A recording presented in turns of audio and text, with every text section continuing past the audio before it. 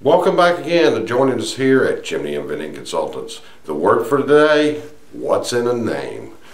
You know, a lot of forethought needs to go into the name for a business, and many businesses have names that they've marketed for years. But what does the name truly say?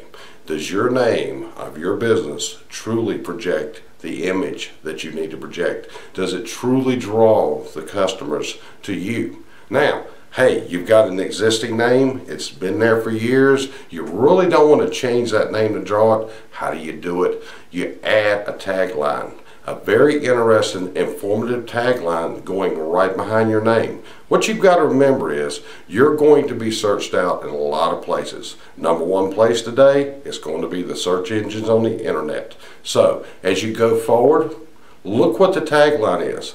Figure out how your business, when your name comes up on the Google search engines, the Yahoo, the Yelps, what is it that truly separates you? What truly draws the client to pick you out of the whole bunch to say, hey, this is the company that I want coming to my home and to service my needs. It's an all-important factor. So take a few minutes.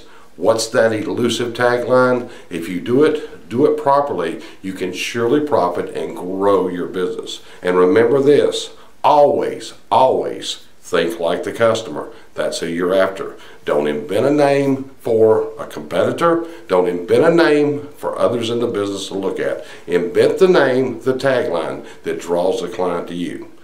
We thank you again for joining us here at Chimney Inventing Consultants. Our role, our mission is to help you where your business dreams become your business realities. Thanks for joining us, and we look forward to talking to you in the future.